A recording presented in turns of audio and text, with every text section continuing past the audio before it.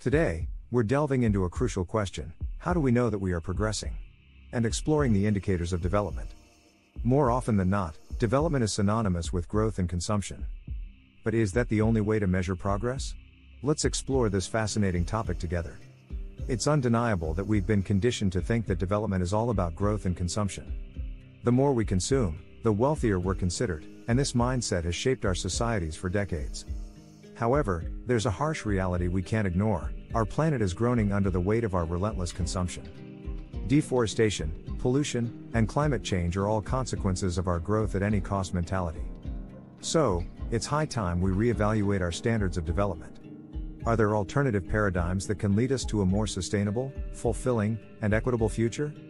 Enter Jason Hickel, an anthropologist at the London School of Economics. He challenges us to consider a different approach to development. But what exactly is development, and how can it benefit us and our planet? Development isn't about going backward, it's about moving forward in a different way. It's about redefining progress to prioritize well-being, sustainability, and social equity over blind consumption. So, what are the indicators of true development in a developmental paradigm? Let's explore a few. 1. Quality of life. Instead of GDP growth, we should measure well-being, access to education, healthcare, and overall happiness. 2.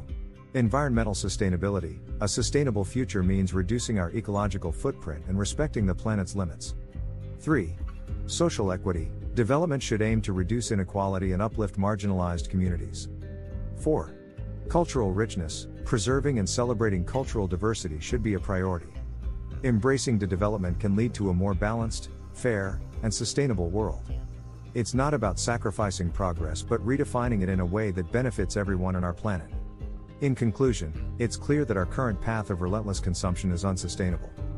By exploring alternative paradigms like development, we can create a future that truly embraces progress while respecting our planet.